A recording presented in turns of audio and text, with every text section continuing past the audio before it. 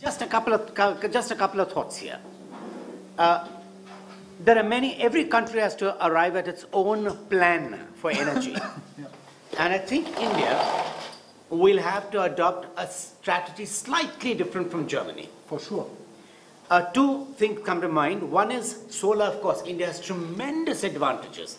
Unfortunately, the government has gone for large solar farms instead of going the German way of rooftop solar as well. Yeah. With 1.2 billion people, we have the largest number of homes. We can have an advantage in rooftop solar, which the government is just about to introduce. That's one. The second advantage, and that is the other balancing factor, which India has an advantage, a competitive advantage, is biomass. Yeah. Let me give you two examples. Biomass conversion into methane. Germany has lots of technologies.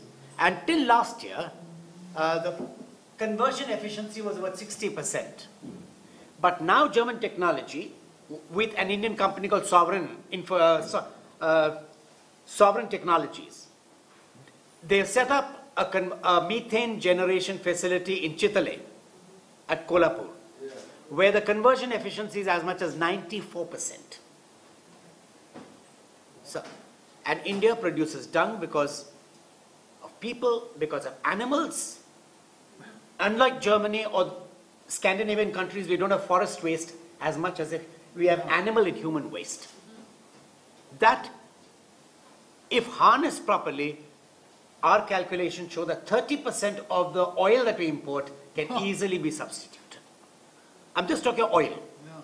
So if you balance solar and biomass along with the other sources, you have a winning combination, where you can use biomass whenever the sun is not shining, and you can use solar. Sure. So you can balance it out very carefully and still be competitive in the energy basket. Your views? Yeah.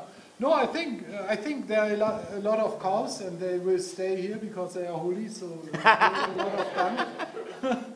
And no, for sure, this is only the example for Germany, and Germany sticks to its technologies, what we have, and to the renewable energy source. Also, we do solar, we should not, but every country in the world will find its own answer, a slightly different approach. And for sure, if you can produce biomass-powered electricity, it's good, because it's like always running electricity. It's even better than wind or solar power, because you don't need to balance it that much. Yes. So the other thing which I wanted to ask you, and Germany was, 6 years ago, Germany embarked on a possibility. This was before the Libyan crisis. This is before the Syrian crisis. They were talking about a project called Desertec. Yeah. Desertec was a fabulous idea. Yeah. Desertec, it's a project where if you could set up solar plants in the Sahara Desert, just 6 hours of capturing the solar would power the whole world for a whole year. And they wanted to set up these solar plants, supply power to neighboring countries, use HVDC lines that Siemens was a partner to, and Munich Re was a refinancing company, was the coordinator. Yeah. What's happened to that? I think, I don't know, I think that it's a kind of mistrust. I think they put it down a little bit. After Libya? After Libya? Yeah, probably. I think RWE stepped out of it. At least one of the guys from RWE was in the leading position there. And a couple of, it was a mixture, also some German power companies were in this project. And I don't know why it's not that anymore supported, you know? I mean, I think it's a political issue. Political? Okay. You would put the heart of, like, in Germany still an industrial nation. I mean, you would put the heart of this industry, which made us all like a really rich country. You put it in a region in the world. Yeah, no, it's important because it gets recorded in the system. Yes, sir. You would put this in a region in the world which is like not really secure politically. And I mean, we have right now we have a big problem all over Europe with this refugees. And I mean, like this is a big other different It's on. Different critical issue. I mean, these are the main reasons why it is set up, in my opinion. I think, but I think, yes, for sure, I think it's for political reasons, so they don't trust anymore. But actually the idea behind it was, I think they don't, they didn't want to import the stuff to Europe, the electricity. The biggest chunk they wanted to leave in Northern Africa, and I think that's the right way. It's a completely different discussion now. But that's the right way to act, to energize Africa.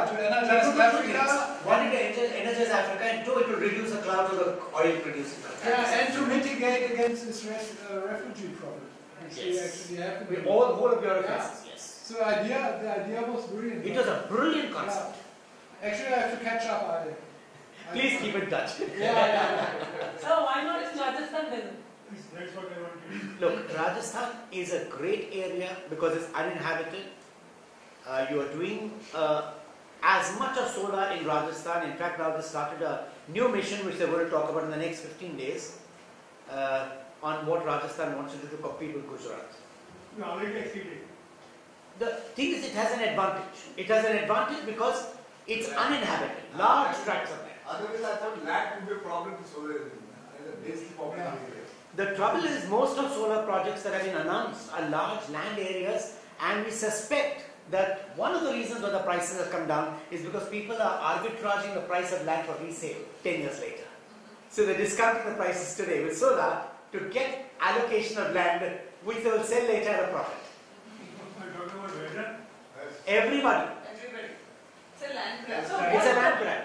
What about new technology for solar generation? If you look at the solar, you've got the cell on one hand, you've got the electronics on the other hand, and you've got the storage on the third hand. The real breakthrough will be when the storage prices fall to one-fourth its level, which is what is being worked on across the world. Yeah, I think that's the main problem of the whole thing. And I think most of the research energy technologies right now is on the storage. Down on storage, because if you have a energy turnaround like this, and then you have storage and you don't need to care about balancing requirements, all this stuff, then the big problem of the whole renewable energy this is the solution. In fact, I must also mention one more thing which he didn't mention. Germany is brilliant in the second part. You know, the solar cell is one part, but the electronics, Germany has mastered the technology, it has brought in new techniques, methods, inventions. But because it created these so-called balancing entities for what I call aggregators, okay? That's my word, not yours. Okay. Today, Germany employs more people in solar power than in the automobile industry. Oh, great. It's labor intensive, it's suited to India. It's a great employment generator, which India has not yet realized. That's true. That's true. Yeah, indeed. I think it's like 400,000 people in Germany, actually also in India already, which are connected to this industry. And if you can imagine, if you know, a big power station you build with, I don't know, 300 people within 5 years, or I don't know. But imagine how much solar power installations and wind power installations you need for a country like this to scale the whole story up to 100 megawatt. How many people will get employed? Find work in this? It's a labor intensive job. Though I believe in India, wind power will not succeed very much, because whatever wind power we've succeeded, the graphs that you showed, is because of depreciation financial benefits, and not because of intrinsic benefits. But they have found some Just yes. What I want to know is from the last slide which you showed, that everybody should do their Energiewende.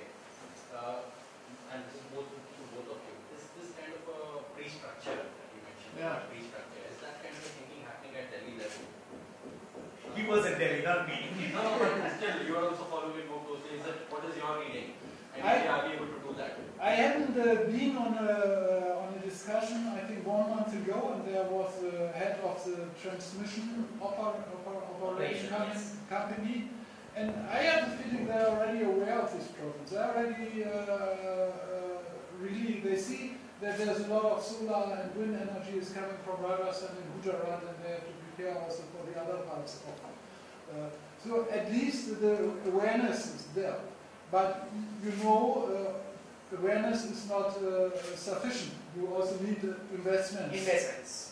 And so at least they are aware of the problem. If they scale up the renewable energy story, they have to do something. And probably they have to enlarge the net, and they have to team up with neighboring countries, which would be quite a good idea.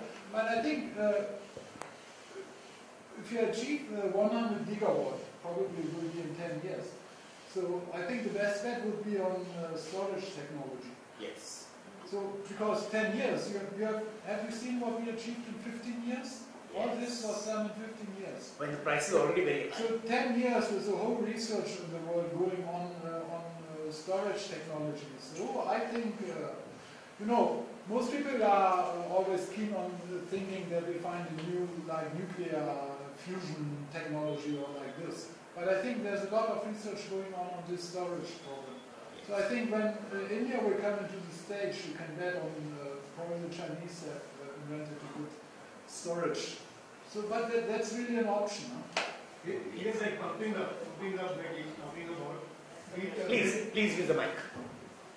We had a discussion here with Deepak Gadia, who is in here only, and I had suggested that this you should pump up the energy for storage. It's a kind of system which was followed long back in Hungary. Yeah, and he said that turbines are not available. Micro turbines are not available in India. So now I get a point when if it is already developed system in Germany, why not we give that some sort of there is an opportunity for Germany to have a participation in this. Can I mention here? If you talk to Tatas, for example, they have one of the biggest hydropower projects in near Pune. Yeah, in Khopoli, yeah. They are doing this. All hydropower projects use pumping of water technology because at night when you don't need power, Exactly. you pump the water up so the same water gets recycled. This is something which I am doing, and half the power plants are with German technology because Siemens has been a great partner in that area. So I think the availability of micro turbines is a, I think. Micro turbines don't push it up. Micro turbines are good enough for run of the water kind of. No, for generating electricity. Yeah. So actually in Germany it's also it's all about costs and prices. So sometimes we see at the energy exchange we have negative prices. And then we export it, the Austrians are taking it, and the Swiss people, we are interconnected with them, and they pump up all the water into the hydro storage. Yes. With negative prices. They're using negative prices, they get money to take the electricity. So because if we have oversupply, there's too much wind and solar energy, and we cannot put down the big power stations, which takes some time to put down big night power stations. Then they take the electricity and get money for it, and they pump up their hydro, and they earn double. Yes. Yeah. Yes. Absolutely. You're right.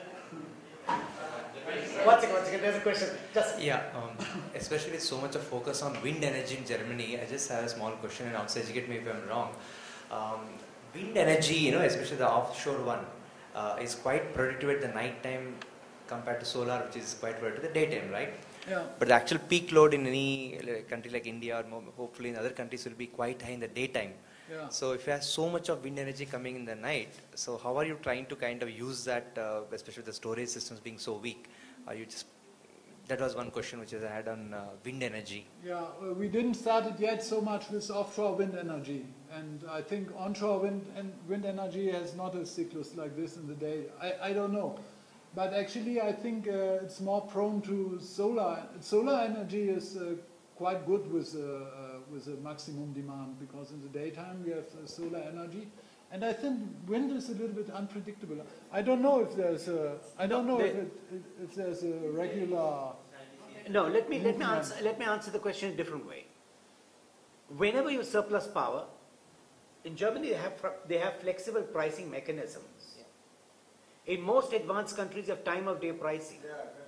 So the second you bring prices down at night time, you'll have factories shifting the production from daytime to night time to take advantage of low power costs. That's also why we operated sometime back in March, also 25 years back. I heard that. Yes, absolutely. You're right about that. You remember the smart the Swan dirigent? He will do it. If there's a lot of wind production in the nighttime going on, they will they will start the washing machines. They will load electricity, the electric vehicles. You know, all the energy because it's cheap and the energy is there. So the prices are cheaper, so it's also good for the demand. If I would be the customer, I would prefer to wash my... Actually, we are already doing this. We have a split tariff in Germany that in some parts of Germany, in the night, energy is cheaper because they want to give you an incentive that you use, for example, washing machine. I don't know what you can use in the night, downloads or... Yeah, you can do it cheaper, and then for sure you have peak load tariffs. So you can also do a little bit with demand management. He's got one more question. Okay. Yeah.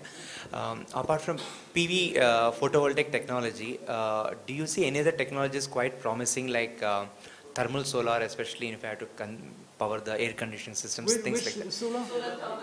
Yeah. Which other technologies are quite promising, close to the stage of commercialization or like success? I don't know. I visited these plants in Spain. Some years ago, and I think they are still in they are not developing. I don't know. Since not to, you know. I know that.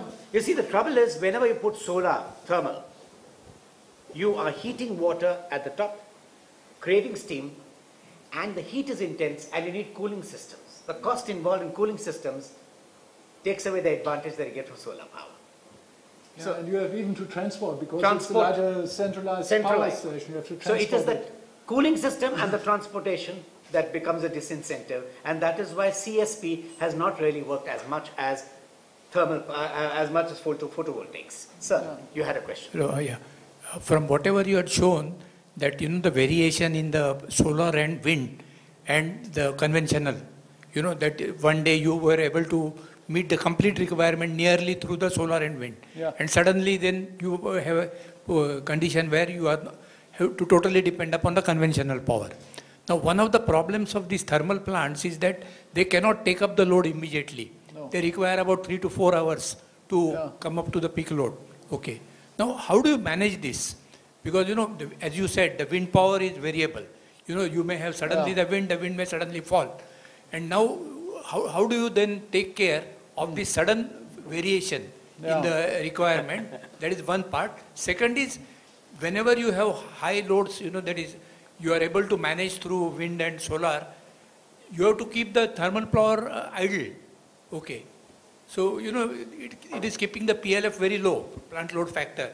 Now, how does it work in the economics? Sorry? How does it work economically? Because you have to keep the plant nearly shut down, the thermal power. Yeah. The lignite plant will be shut down with the solar. So how do you, balance the economy? Okay, for the first question, we have different kinds of balancing mechanisms. In Germany, usually it should have been natural gas-fired power stations because you can easiest to start up. You can easily start them up and very fast. So unfortunately, that's another chunk of this Energiewende paradoxon. We almost they're almost squeezed out. So we have a little bit of problem on that, but we think they will come back because we put down also the hard coal and lignite power stations. Then we have a lot of demand side mechanisms, and then in Germany we have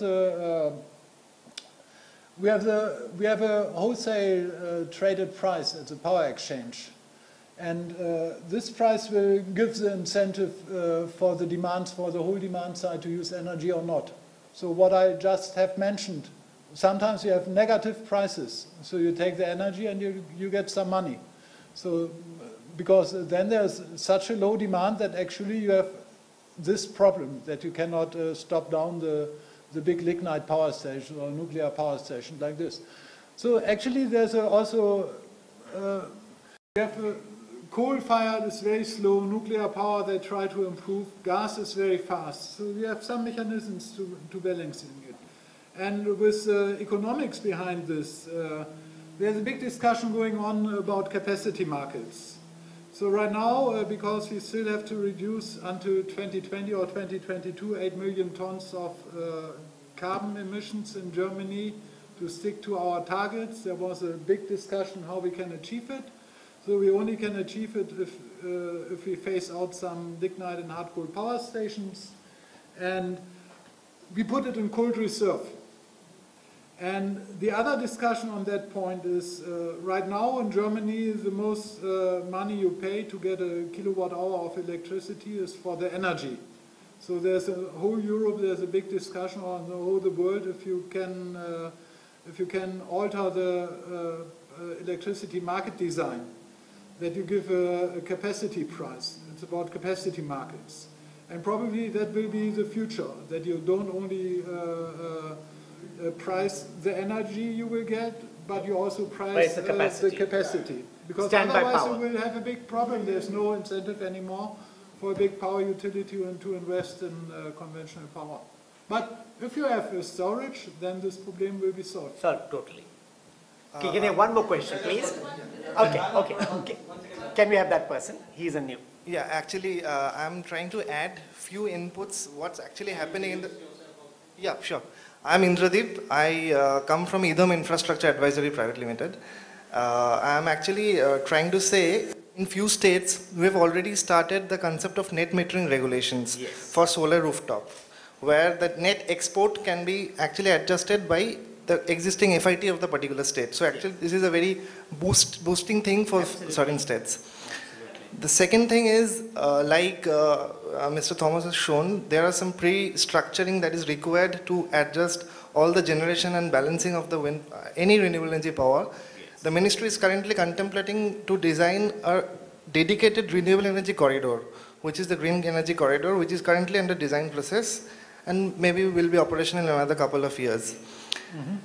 Thirdly, the wind space, as we can see, we have a net target of 60,000 megawatt or 60 gigawatt till 2022, and we are in around 22,600 megawatt of power now. But as we see, the best of the wind sites are already been used by wind developers who have projects which were commissioned way back before 2000.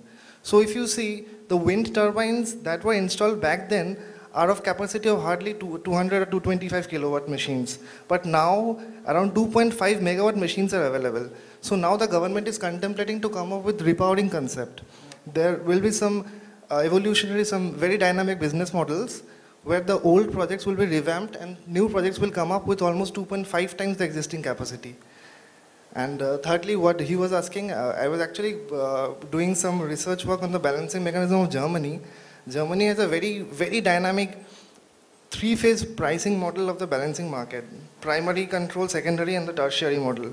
So Germany has to maintain 50 plus minus 0.2 hertz grid frequency at any condition. So they have this thing within 30 seconds, whoever will balance the power, then they will be incentivized. And for that, again, they have another economics, like they have competitive bids, whoever will supply the power and all. We are again, India is contemplating a full-fledged, concrete commercial settlement, deviation settlement mechanism framework in India. We have that now, but there is no commercial settlement as of now. But we are coming up with that in another 4 or 5 months. That's it. No. Last question, please. Can we, last. Yes, sir. It's a very elementary question, did not get quite clear. That there was always people, when they want to invest in power plant in India, you calculate how many crore rupees per megawatt capacity. So I just want to be clear, would we say that now, for a certain megawatt capacity, a solar plant could be cheaper than the coal-based plant for whatever all the other inequities in the system? Or is it still much higher than the coal-based plant as an investment? I think if you see that a company can bid in an auction for these prices to set up 50 megawatt in Madhya Pradesh, I think then it's already competitive. Okay. No, can I mention here, what I think happens is, the initial startup cost for solar is a little higher Yeah, but you Because have there's no fuel cost. there's no recurring cost. Yeah, but So, but you have to always factor in the future against current value and future gain. Absolutely. yeah, but you see it over a lifetime of 10 or 20 years. So then in that case, why there is not enough investment coming in on its own without giving too much of encouragement? What should encourage it? All the policies are not in place. Nature, why the nature investment doesn't gravitate to solar compared to Yeah, I think one problem is in India that the financing costs are very high. I think you have to pay like 12 or 14%, I don't know, interest. That's a big problem, but actually it is a big problem for all power stations, so it's not unique to solar energy, but probably solar energy investors are smaller. You know, if you build up a nuclear power station, then there's a state, so they probably don't care too much about high interest rates. But for a small investor in solar energy, the nuclear cost is so high. I mean, No, the second reason is that the policies for buyback of power have not stabilized for solar. Somebody has to buy back the power, guaranteed buyback. yeah, That has not worked out that's very because of a important. variety of reasons. Yeah. So in Germany, they made it easy for the investors. You have a stable feed-in tariff for 20 years, and you have a guarantee that someone is taking your electricity. So you can produce, you can easily calculate about Yes. 20 years' time. You get a fixed tariff. It's decreasing, yes, but for you as an investor, it's stable.